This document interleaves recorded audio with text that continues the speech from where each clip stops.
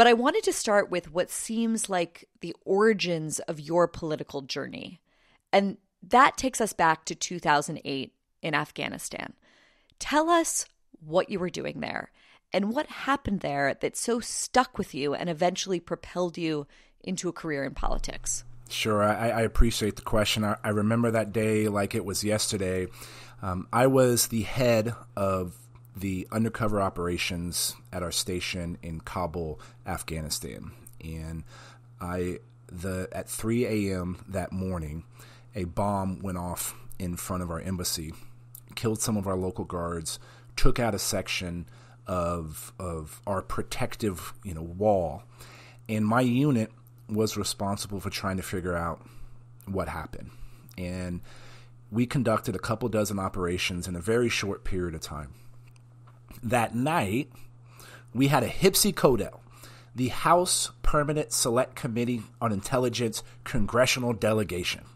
These are the people that oversee our intelligence services.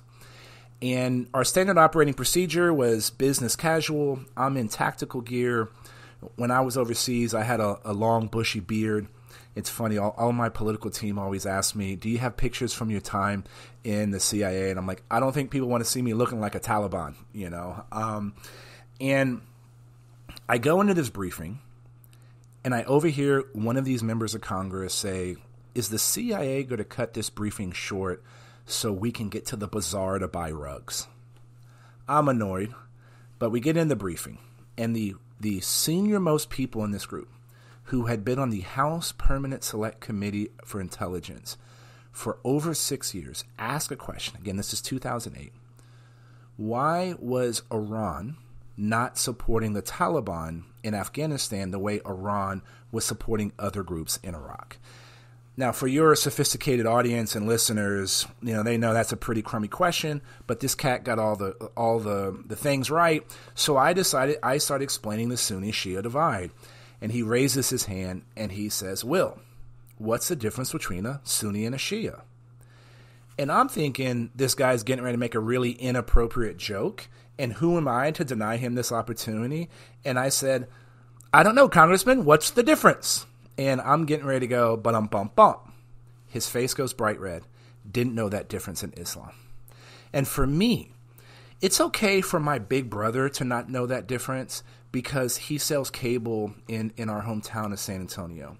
But for an individual who is making decisions on sending our brothers and sisters and spouses to places like Iraq, Afghanistan, Syria, unacceptable. For someone who's making decisions on how to spend billions of our hard-earned taxpayer dollars, unacceptable.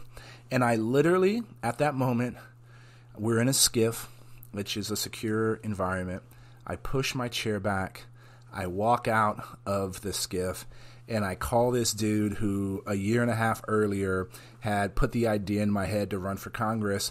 And right then and there, I decided to move back to my hometown to run for Congress. And so that's how I got involved in politics. It started with me getting pissed off.